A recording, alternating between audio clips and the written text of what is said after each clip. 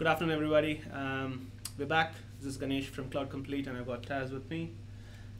So today we thought we'll handle a pretty how do I put it? So a common question that comes up over here. No need to apologise, Ganesh. Oh, it's thanks, Friday Taz. after all. So the common question that we get hit with is, what is the difference between Skype, as we all know it, and Skype for Business? Right. So you could be forgiven for thinking that they are the same thing, and I guess one of the things that Microsoft does very well is they make good products, and another thing that Microsoft are exceptionally good at is really confusing people with the naming of their products. That's true, Taz. I mean, So, I've had a lot of people ask me the same question. So you've got Skype, and then you've got Skype for Business. What's the difference? and why do I need Skype for Business? Because Yeah. Skype works, right? Right, absolutely. So I think it'll be a good thing for us just to handle the basic differences, and then maybe do a deep dive in the later videos. Yeah. So today we'll just get in there. Today what we will do is we'll just explain to you the differences, and then put forward the use case for Skype for Business, of why use Skype for Business. And so I guess to begin with a little bit of background. So Skype as a company started sometime back in the 90s. I think it was the first probably instant messaging sort of online communication that became widespread, and I think Microsoft acquired Skype sometime in the last... Wasn't it about like 5-6 years back? Yeah, possibly more recently than that, but it wasn't that long ago, and Right. They bought that and brought that under the Microsoft umbrella.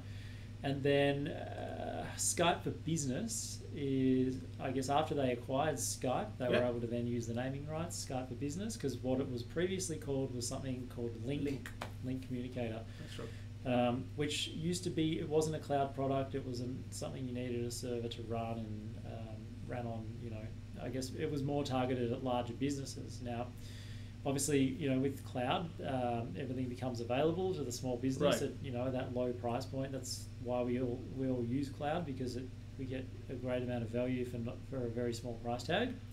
So is that why they named it as Skype and Skype for Business? Because Skype, at the end of the day, is a consumer product, and Skype for Business is an enterprise. It's a business product.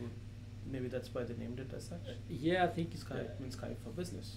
Well, Skype's a well-known brand. Everyone knows what Skype is, and I guess attaching that brand to their business products, Skype for Business, which I should point out is a completely different product, despite the fact that it shares the same name. It's actually they couldn't be further apart in terms of what drives them on the back end. So I think it's only the layout that's a little similar, if you think about it.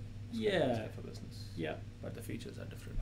That's right. So let's just have a look here. So as you can see above my head, up here somewhere, we've got the Skype logo. No, sorry. Which is the... Yeah, there. It's typically the white S with the blue background, and then over next to Ganesh's head over there, we've got the Skype for Business logo. So the branding is familiar. It's just the colours are inverted, and that's how we know it's either Skype or Skype for Business. It looks like I'm thinking something. So let's maybe take those away. But now you know. Now you know what they look like. All right. So I guess the key differences here, as we've already touched on, Ganesh, the consumer versus the business product. So Skype is designed for the everyday person. Correct. Home use, call your friends and family when you're overseas, that sort of thing. I've done that a lot. Yeah, I think we all have. And it works really well for that. So we're certainly not here today to tell you not to use Skype. We're just going to tell you why you should use Skype for Business. Now, Ganesh, what's the next biggest thing that you see as, I guess, point of difference between Skype and Skype for Business? For the end of the day, Taz, if you're not looking to make calls to phone numbers, it's free, and we know nothing is free in this world. Right. So if you want an ad-free environment, I mean, Skype, at the end of the day, you do get ads from time to time, and personally, I don't prefer ads. So I think I like to use Skype for Business, because if I'm a business owner, I would want an ad-free environment when it comes to Okay, so I guess the key point there is Skype. It's a consumer product. They've made it free, but in order to make it free, they generate revenue from advertisements. So you'll see ads on Skype, and I'm sure if you are using Skype, you already are aware of that. Mm-hmm. Skype for Business, no ads. It's paid for through a subscription, so therefore they don't need that revenue that comes through advertising. That's true. And the other thing is, every day morning I just come in, I sign into my system, and Skype for Business automatically signs in. It's a single sign-on. I don't need to remember a different email ID and a password. It's integrated with Office 365, and that takes care of it for me.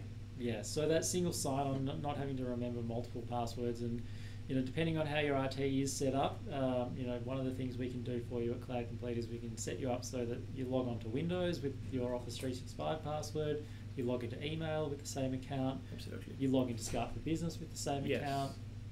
We can even do the same thing for Dropbox, so you log into Dropbox with the same account. It's all nicely integrated. One username and password, which means you're not remembering multiple passwords and writing them on sticky notes which get attached to the monitor. Yeah, that's a mess. Or doing the old password one as the Oh yeah, of course. I secure. I still know a few people who do that. So.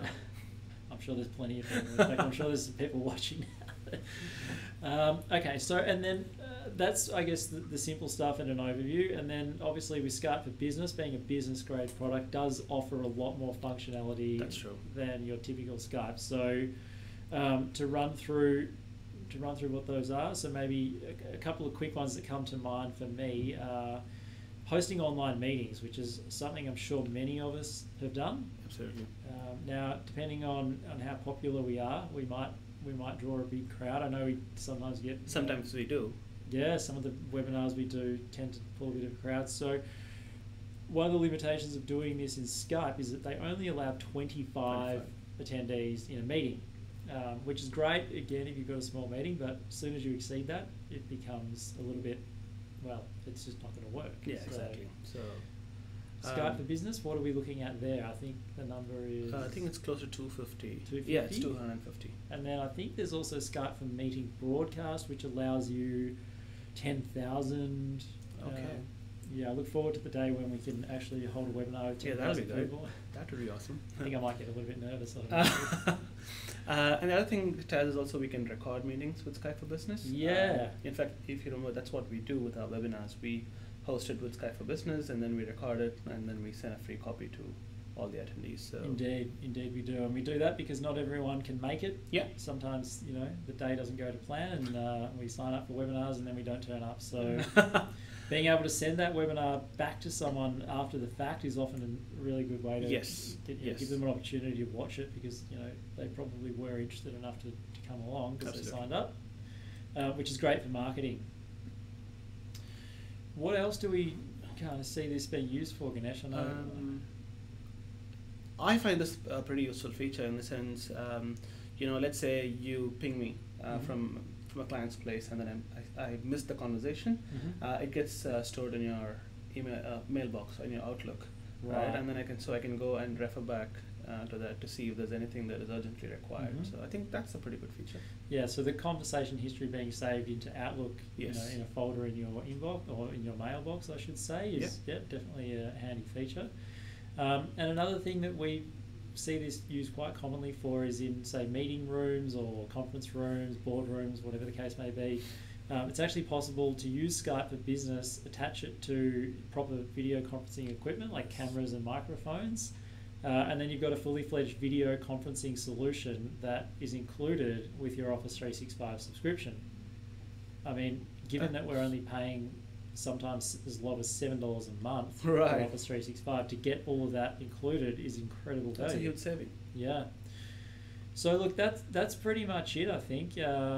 Just to reiterate on the differences, Ganesh, if you like. Yeah, sure. So no ads. No ads. When it comes to Skype for Business, it's a single sign-on. So sign into your Windows, and we can provide with Cloud Complete. We can provide access to Skype one less password. Yep. One less password. If you're going to host more than 25 people in an online meeting, Skype for Business is the way to go. Great for marketing. Great for marketing, host and record meetings. Mm-hmm. And as Tess mentioned, it's a huge saving when it comes to video conferencing. Mm-hmm. And finally, get all the conversations stored in your mailbox. Mm-hmm. That's it. So yeah, Skype consumer product, great for using at home, great for using with family and friends. Skype for business, business product, great for using at work. Yes.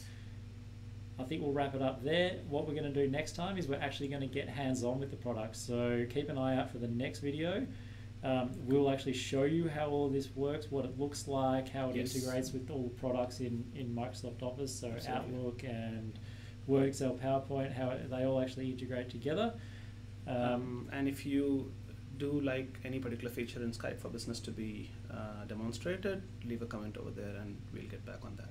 Yeah, and of course, like always, if there's anything else that you want us to cover that maybe you're curious about, leave a message down below in the comments, Yes. or you can send us an email through to info@cloudcomplete.com.au, or just send us a message on social media. We're on Facebook, we're on Twitter, we're on LinkedIn. They're pretty responsive on Facebook. We are, yeah, apparently we're extremely responsive, so get in touch and we'll see you next time. Thank you all.